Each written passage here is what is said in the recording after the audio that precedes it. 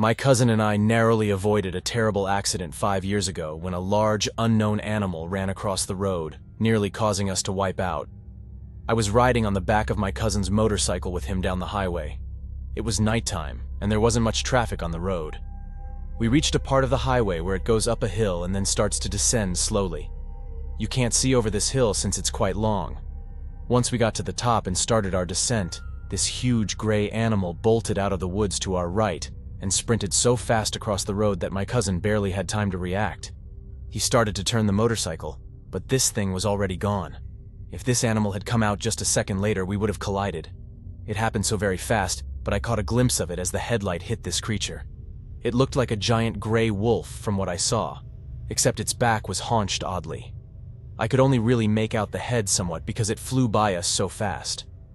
My cousin and I don't really talk about it because we kind of just brushed it off and continued on with our trip.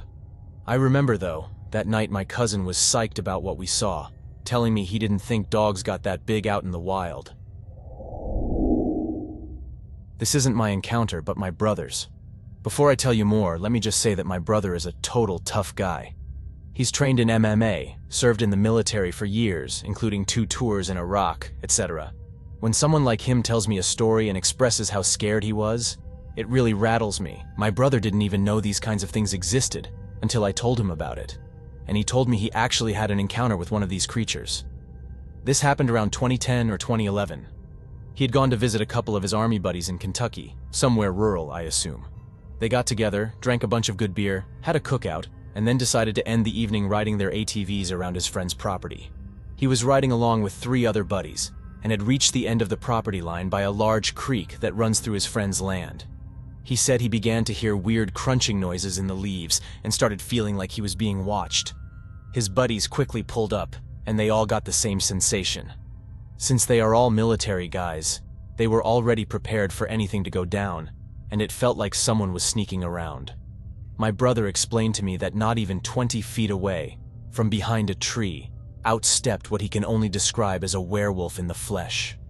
He said it looked like it straight up stepped off the movie screen and was now standing in front of them, staring intently at my brother, who happened to be the closest to this thing. My brother's gut instantly knotted up.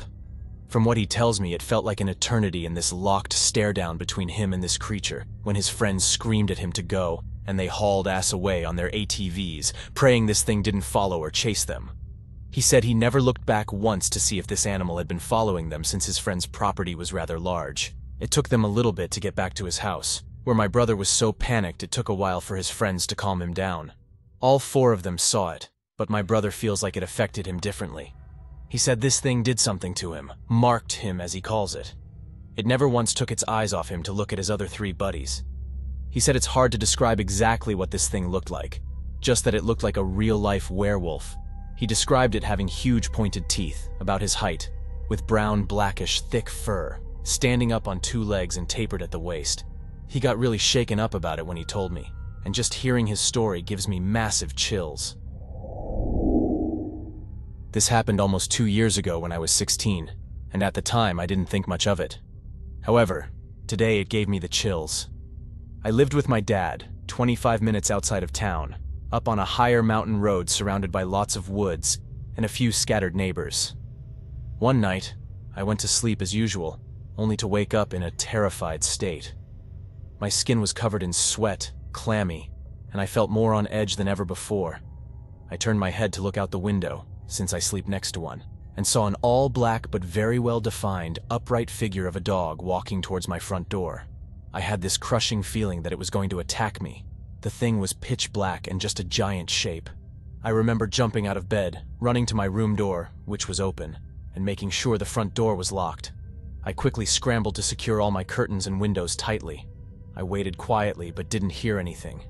It was the first time anything like that had happened to me, and I had never experienced anything similar before that event. Another experience I had is a 2-parter. One night, I saw red eyes staring back at me through my front window. These eyes were widely spaced apart, high up in the air. Heck, I'd say 7 feet or more, and tucked away in the blackness beyond the light of my porch.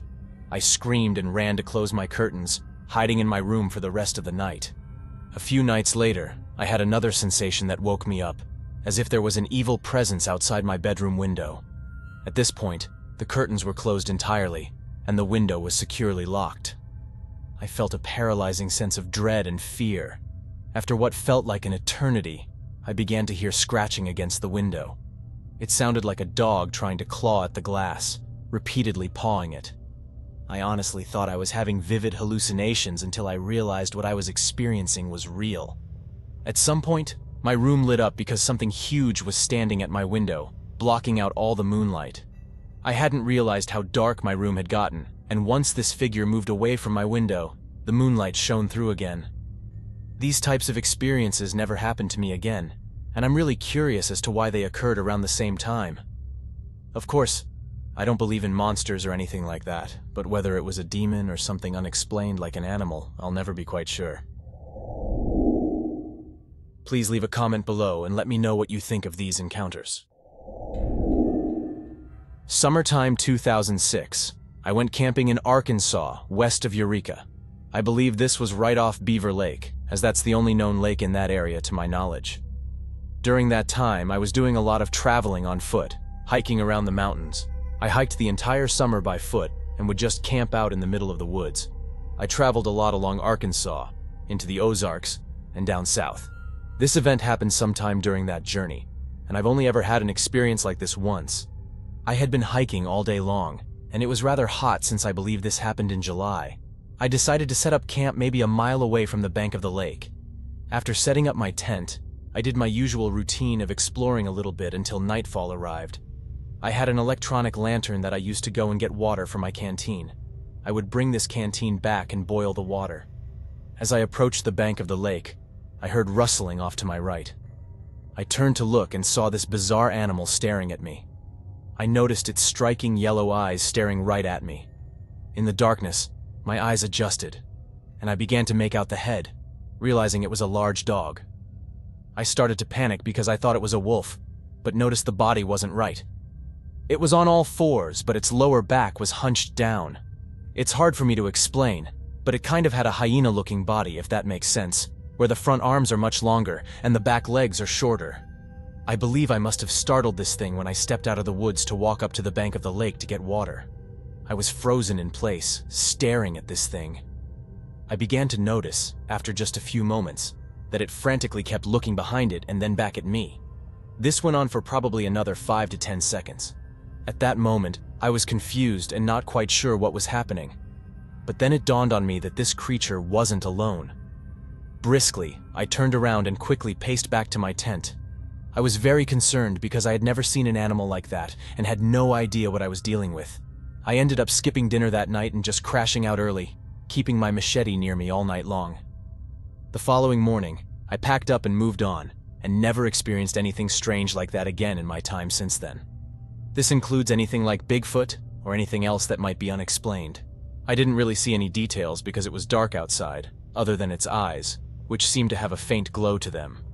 The body, I was only able to see somewhat of a silhouette, and could tell it was a dark shape sitting there. Even though I had my lantern, its light couldn't extend far enough for me to see the details of this animal. I have no idea what kind of predator I was dealing with. For all I know, it could have been an undiscovered species of wolf or something. I should probably reiterate and say that this wolf, or so I will call it, was huge, easily double the size of a Great Dane. It was so unnatural, and pairing that with the glowing yellow eyes really just made me uneasy. I'd like to start off by saying that I don't mess around. I'm an avid explorer and also an avid gun lover. I collect many different kinds of pistols, rifles, you name it. Among my collection, I have a small handful of weapons that I keep on me, especially when I go exploring into the wilderness, just to stay safe. You never know when a bear might cross your path, especially if she has cubs around. That's a dangerous situation. Now let me tell you about my expeditions. I really enjoy hiking and camping, but I also love going out on long expeditions where I walk for 8 to 12 miles or more in various areas. I spend a lot of time in the Pacific Northwest, traversing through Washington and Oregon, as well as in the Midwest around Ohio and down into Kentucky. I love sightseeing, and I usually travel with a friend or two for company. During one such expedition, we were traversing through the Chattahoochee National Forest.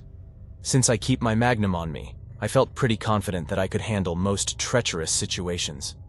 We came across a small creek where the woods around us suddenly fell silent. My friend and I both knew what that meant. It stayed silent for quite some time, and we weren't sure whether it was safer to stay put or to keep moving. Not even 5 minutes after we decided to move on, we heard multiple sounds all around us: shuffling, rustling of the ground and leaves, deep breaths and huffs. These noises were coming from beyond our visibility. The brush was so thick that we couldn't see exactly what was making them. Due to the surrounding sounds, we knew there was more than one of whatever animal it was. It was getting dusky out, but there was still enough light to see. I pulled out my magnum and fired it 3 times into the air. Instantly, the woods went from quiet to a frenzy. We began hearing all sorts of crazy howls, growls, scratching, and other bizarre noises. It sounded like 100 coyotes having a WWE match all around us, just beyond our vision. It was so loud and threatening that I fired several more shots randomly into the woods. After that, things got silent again. I have no idea if I hit anything or anyone, which is something nobody should ever do because you never know if there are people or other humans nearby. I know it might not sound believable, but I was acting purely out of fear in that moment. I knew there weren't people around us, and I felt that there was something more sinister going on. My friend and I waited for a moment, and when things stayed silent, we took off as fast as we could. We still had about 7 miles or so to go back to where we originally parked and entered, so it was a long trek back. That's the only time I've ever felt threatened like that in the woods. I've had to ward off a bear before, but it was never anything close to the level of fear I felt in that moment. I've read many Sasquatch encounters and heard similar things happen, so I don't know if that's what I encountered, but I never thought Sasquatches were real, and I didn't think they growled, howled, and made all those weird noises like what I heard. I'm not really sure what surrounded us, but there were multiple of them. We could hear it. Whatever it was had to have been big because of the deep huffs of breath. I never would have guessed in a million years that something like that would happen deep in the wilderness of Georgia.